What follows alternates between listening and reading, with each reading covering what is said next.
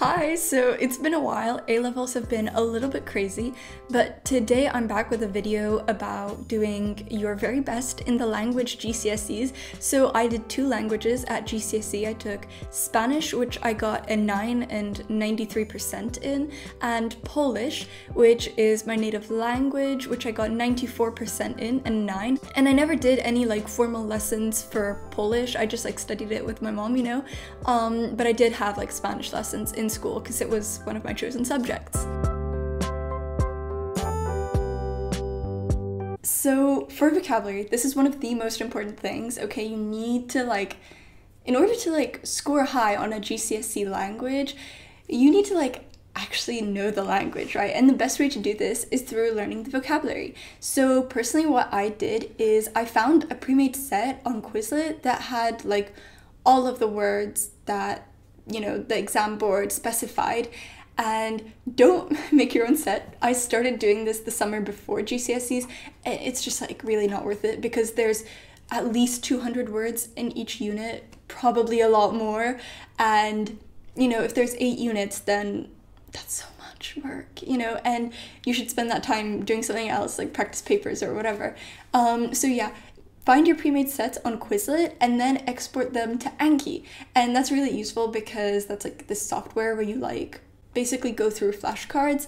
And I feel I don't know, personally for me it's better than paper flashcards, but you do you, if paper flashcards are the thing you like, then go for it, But yeah, try to do this every day, maybe 50 words a day until it becomes this reflex, You see the word and you understand it, because ideally you want to know those core words as well as English. I know this is an ask, because this is a big ask because you're learning this language in 2 years and you're expected to know so much. But still, just try to do it as often as possible. And if you keep it really frequent but not too many words, then you'll be really prepared for the actual exam, and you won't have to cram before like I did. Another thing you can do is do Duolingo every day just to keep up with the language, even if it's just one exercise or 5 minutes a day, just do it, Another thing you could do is watch movies and TV shows. This is my personal favorite. There's tons of there's a lot of Spanish language TV shows and movies on Netflix. I don't know about French and German, I'm sure there's a couple, but my personal favorite was Elite. It's so good, at least the first 3 seasons. After that it goes a bit, but still doesn't matter. Anyway, on Amazon Prime, you can go there and you can for the most popular TV shows like The Office, they offer it in other languages as well. So you can change it to Spanish audio, Spanish subtitles, and it'll be dubbed, which isn't great, but still it's really good if you want to watch something familiar but do it in a different language. Okay, so personally, the speaking is my favorite part. It's the part of the exam that you have the most control over. So you should focus on this and aim to get as many points as possible on the speaking, because if you max out the speaking, then you can pretty much max out the rest of the exam. So my main tip is plan for the general conversation, right?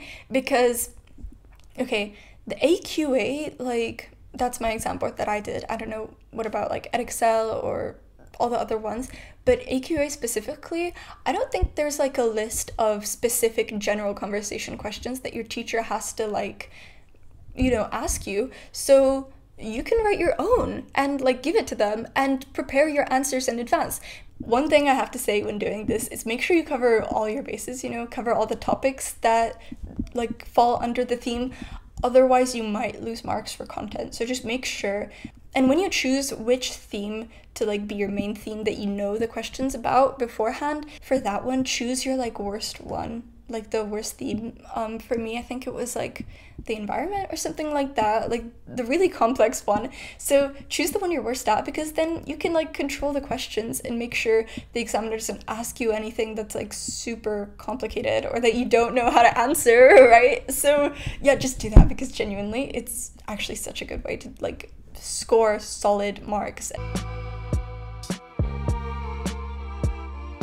so for the role play, what you want to do is focus on accuracy. You know, you want to have simple but perfect grammar, because they really, from what I remember, they don't mark you very much on content on the role play. So as long as you hit the points, you're fine. You know, you don't have to add complexity. You don't have to say si tuviera, cuando sea, blah, blah, blah.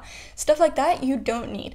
Keep it short and sweet and like to the point. For the photo card, you do have to focus on complexity. Try to use different tenses. Obviously, keep it like on the main tense, but make sure that in the 3 questions that they do give you, cover each and every tense. Try to use like si tuviera, cuando sea, stuff like that. I don't know what the equivalents are in French and German or like whatever language you're doing, but try to like have some complex language in there. So use your fancy verbs, use your like conjunctions, your opinions, comparatives, stuff like that, just to like really impress the examiner, because on your photo card you are judged for like content.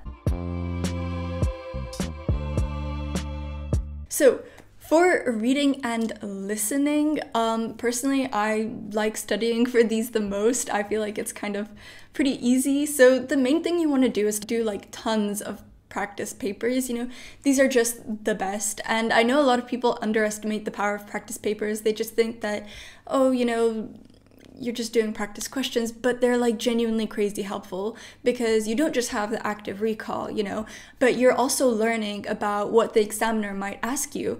And so you will like learn the words that aren't on the vocab list, or they are on there, but like you don't really see them as much in the textbook. So for example, for Spanish, the verb aumentar, that was in a lot of the past papers and practice questions that I did, but I saw it on the vocab list like once. And practice papers really help you like really learn what the examiner's like and what they might ask you about. And I feel like that's super important. This is sort of like a niche tip, but stop using subtitles. And I don't just mean like, you know, when you're watching a Spanish video or when you're watching a French video, but just generally don't use subtitles, because in the actual exam, you will not have subtitles. You know, you will listen to the audio twice and that's it. You know, if you can't hear something or it sounds kind of muffled, you can't really do anything about it other than ask the examiner to repeat it, and they'll probably say no, because you're not really allowed to do that. And so what you should do to practice this is just turn off subtitles whenever you're watching a movie, a TV show, a YouTube video, because you really need to train yourself to just hear things, right? And not just read things. Okay, another thing you should do is actually use your reading time, right? Because right at the beginning of the listening paper, you'll have like 10-15 minutes, probably less than that, 5 to 10 minutes to like go through the paper and be like, okay, well, this is this in Spanish, this is this in English, and just write down the translation to any word you find. And another thing you should do is write down synonyms, right? Because examiners aren't stupid, you know, they're not gonna write down a question in Spanish and then have someone say those exact words in Spanish, right? Because that makes no sense. Like anyone could guess that, right? So you should try to write down synonyms, because, you know, those are the words that they're more likely to use, and that'll just like help you.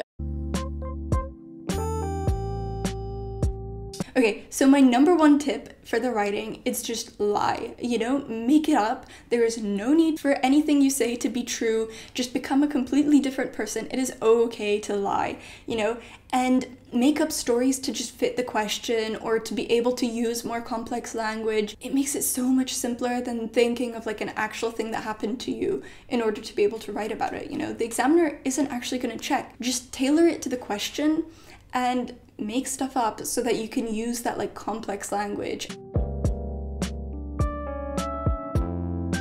So another thing you should do is focus on the translation, because in the writing exam, this is they're pretty much the easiest marks you'll get, because it's just really, most of the vocab is really easy, but it's also pretty easy to lose marks on accuracy as well, or if you use the wrong word or if you get mixed up. What I'd advise you to do is just do every single translation possible. I think I did every single one for Spanish, including the specimen ones. Do those as well. They're a little bit harder than normal, which is good. You know, you're challenging yourself. Another benefit of focusing on translation isn't just that, you know, you score more points, but it's also because you get to practice your grammar without having to worry about like content and structure, you know, because you get to practice conjugating the most common verbs, you practice spelling the most common words, and you just learn which words they're the most likely to ask you about, and that's really useful. So exam technique is the most important thing for the writing. And trust me, like, I know this because for my Polish, which I learned like pretty much on my own, it was just me and my mom, I got 51 out of 60 on Polish on the writing, which is, it's like still pretty high. But on the Spanish, where I had a teacher who like, you know, she knew everything about the exam, and I got 57 out of 60 on that. And that's like a 10 percentage point difference. Like, that's crazy, you know? And especially considering the fact that Polish is my native language. So it doesn't matter how much of the language you know, you just have to learn the exam technique. Try to like plan your answer to add as much complexity as possible. Personally, what I did is I wrote a little like checklist of the different things on like every single question. And usually the things I had on that list were like comparatives. So like, this is better than this is less fun than this. Reasons, so because every time they ask you to give an opinion, points for a reason will be in the mark scheme. You always have to give a reason, and especially if they're asking you about like other people's opinions. This is like really Spanish specific, but you know those things that are like si tuviera $1,000,000 or cuando sea mayor, stuff like that, like the conditional, the other tenses that I've forgotten their names for, but it's fine. I still know a little bit of Spanish. Yeah, those are really good because they're super complex. Like, that's like borderline A-level language, and you should be striving for that if you want a grade 9, you know? And yeah, I've already talked about like opinions, other people's opinions. They're so important. And try to not repeat, you know, me gusta, me gusta, me gusta. Say, you know, me encanta, me flipa, me chifla. Other words are really useful, and synonyms are really good. Okay, so that's pretty much it. Those are all of my tips for like doing well on the language GCSE. Hopefully this helped you. I know GCSEs are like a while away, unless you're doing them in November, which I don't know when they are in November, but they might be like tomorrow. So good luck if you're doing your language GCSEs in November. But if you're doing them in May and like June, then good luck. I wish you very